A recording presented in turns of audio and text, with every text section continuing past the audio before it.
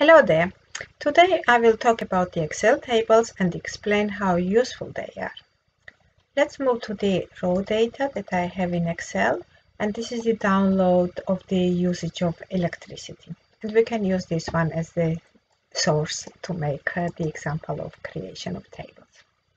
You can see just gray data. It does not have any formatting or it's not quite readable. We can change this directly with one click. If we click on the Control T and then enter, we will create a table on that.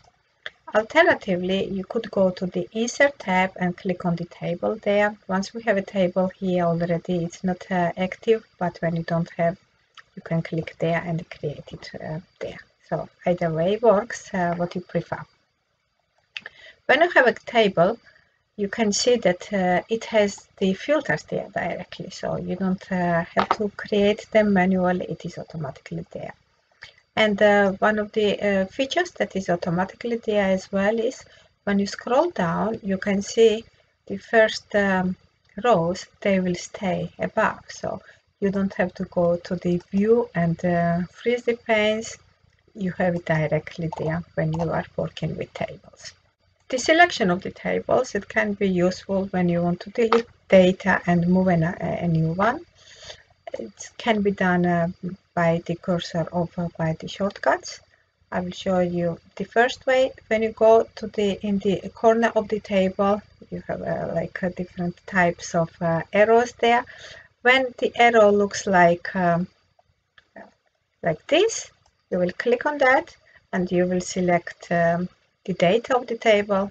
You will click the second time and you will select the complete table, including the headers. Or if you prefer the keyboard shortcuts, and that is my preferred way, you will click on the Control A, you will select the data of the table, and second times A, you will select the headers as well. Quite easily you can select columns and rows. Like with the cursor, you will go there, you will select the column, second times you will select including the header, and with the rows it's working in the same way, or by using the shortcuts like Control and space, select the column data, space second time, select the headers, and when you want to select a row, that is a Shift and space, and you have the row. Also, columns are quite dynamic in the table. If you select them, you can just drag and drop them in another place of the table if you want. One of the best features that I find in tables is that if you want to add extra columns there and you are directly next to the table, for example, if we want to enter another column there, price, I will enter it and I will click on enter. It is directly the part of the existing table, so you don't have to include it, it is there. And if you enter some expressions in the table, you don't have to copy them down the column, it will be automatically done. Let's enter some expressions here, actually the number with the equal sign. I will enter the average electricity price, for example. And when I click on enter, you can see that this is copied directly through the column. So in the old ways, we were entering some expressions and then we were double clicking in the corner there. But when you are working in tables, it is automatically done. You don't need to take any other actions. And if you want to make changes in the expression, or in this case in the numbers, if you want to change this number, for example, to 8, you will make a selection in any cell of the column and you will click on enter and it is automatically updated through the column. So it is a very handy and efficient way of working with formulas and expressions, and it saves time. Well, the tables are quite useful and it's good to give them a name as well. When you are inside the table, you will see the extra tab here, the table design. If you click there, you will see some options there for the formatting. If you want to change the colors and so on, you can make it there, or make the header rows visible and some other options. If you don't want a table anymore, you can convert it to range here directly. You will click there and it's a range. The formatting will stay, but all the other advantages of the table, they will disappear. It can be the case you don't want a table anymore. And we can make it again back to the table. So when you are in the table design, you can give it a name, like strong, for example, and whenever you use the data from this table, the table name will be visible, so it's quite easy to identify. If you want to resize the table, it can be done from here as well. You will click on the resize,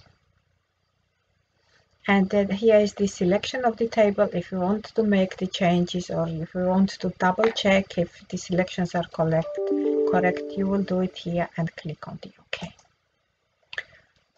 Another very good feature of the tables is, let's select it. When you have the table data selected, in the corner you will see some quick analysis icon. If you click on that, you have a lot of options there directly available. Like if you want to make build some simple charts on that, or tables or sparklines, it can be directly done from there. But let's go to totals and let's sum the columns.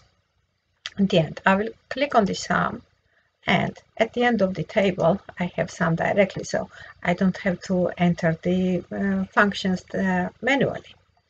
And if you don't want the sum and you want it to be the average, you will change it directly here. So one of the features that makes life easier and much more efficient. Tables are quite a good way to use as a source for the pivot tables and pivot charts as well. You will go to insert and build a pivot table or chart on that, or like for the pivot charts, you can do it directly from the table design. And when you have when you are using a table as a source for the pivots or for the Power Pivot for Excel, then it's easier to monitor the data. It is more readable, and when you make it updates, it is easily updated. So it is quite a preferable way to use tables as a source data. You can